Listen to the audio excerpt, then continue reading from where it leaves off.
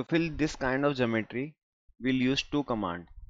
First is through curves and second is through curve mesh. Let us start with through curve first. So we'll go to through curves, select this set as the first set and the other set as this one. We need to maintain tangency on both the sides, so I am giving these surfaces first face and this surface the second face. We have maintained G1 tangency on both the sides. Press OK. Same thing we will do here. First set, second set, apply tangency to both the sides. If you get this kind of error, just make sure that the arrow is at the same direction. Here the arrow is pointing here and here the arrow is pointing that side. These should be on both the same sides. So I'll double click here, press OK. To make the intersection here, we use extend command.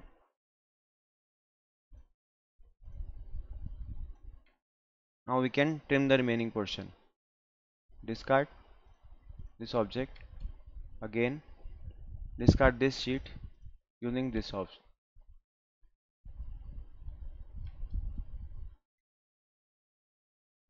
We'll use the same thing here through curves and maintain the tangency on both the sides.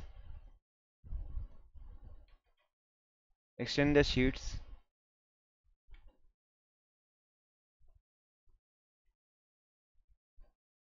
and trim this with this one. Now we are left with this portion. To fill this portion, I'll use one more command, although that is not required here. But for the training purpose, bridge curve, select this section first and the other section at this side. We have applied G1 tangency at both the sides. Press OK. Same thing here also.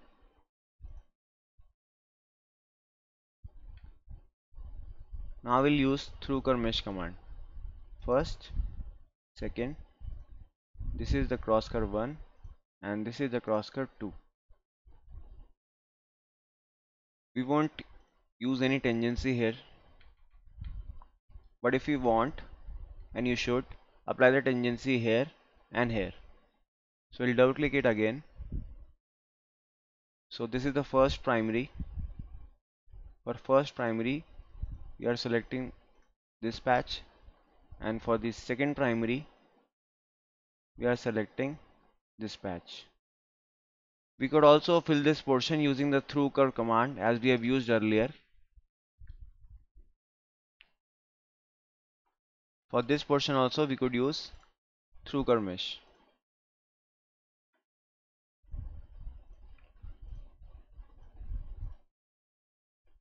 Using the same method, we will apply tangency to both the sides.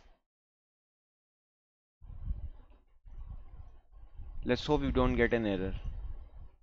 Okay, so we are getting an error here, but it was still maintain a sheet here. To avoid this error, what you should do is you should use through curve command here also, like this. Through curve first and second, first section and last section. We didn't get any error for this, but keep in mind you need to trim these sheets as well.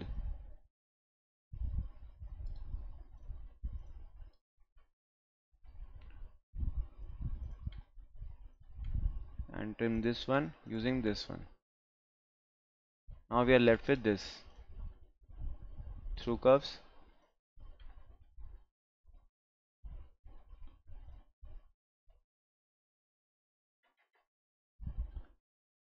Make the intersection here.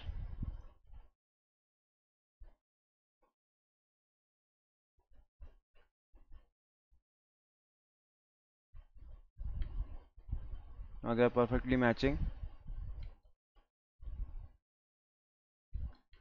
Now we have come here. We'll use the same method through curves. First and last section. Here we could use through curve mesh command, but if it gives an error, we'll use the through curve command here also. First, second primary, cross curve 1, and then cross curve 2. And here we need to apply the tangency. First primary, this one. So we are getting an error. That means we could use through curves command here also. Through curves.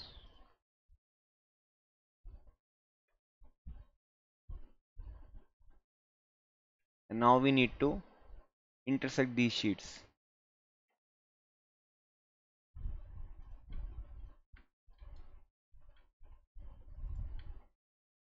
Here also we'll do the same.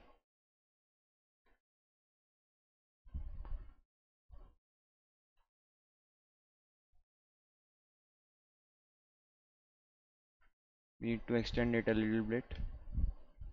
Now use the same command, trim.